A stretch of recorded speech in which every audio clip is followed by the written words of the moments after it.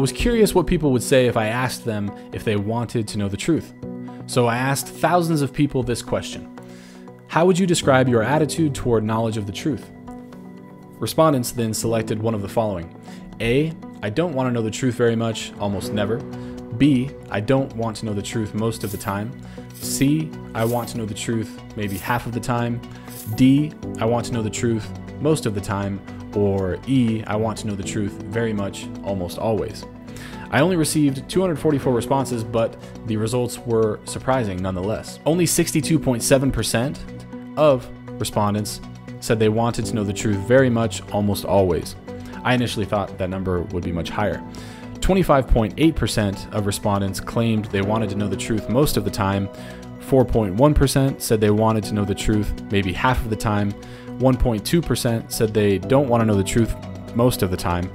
And 1.6% of respondents reported not wanting to know the truth very much, almost never. So when asked directly, 93% of those surveyed claimed to want to know the truth either most of the time or very much almost all the time. These data were gathered via SurveyMonkey links to various demographic and geographic groups, YouTube, Facebook.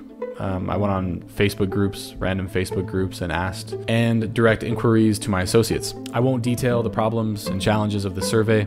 I'm sure you've already thought of a few. But aside from my little survey here, there's a clear picture in sociology and psychology literature that people will claim they definitely want to know the truth if you ask them. Researchers have concluded this by asking thousands of people as well if they wanted to know the truth in a variety of different contexts, and the results are somewhat similar across all studies. In my survey, I even had people angry and vehemently opposed to the fact that I didn't have an option that was absolute.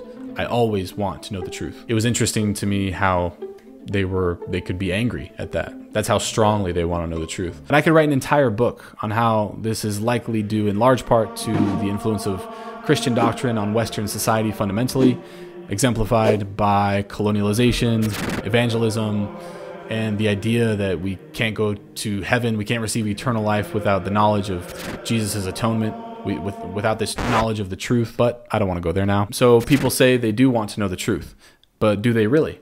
We know what they say, but what do they do? This next video is about that very topic, where we go into some of the best work researchers have done pertaining to this issue, specifically regarding information preferences, selection bias, evaluation tendencies, and intrinsic human motivators. You're going to like it.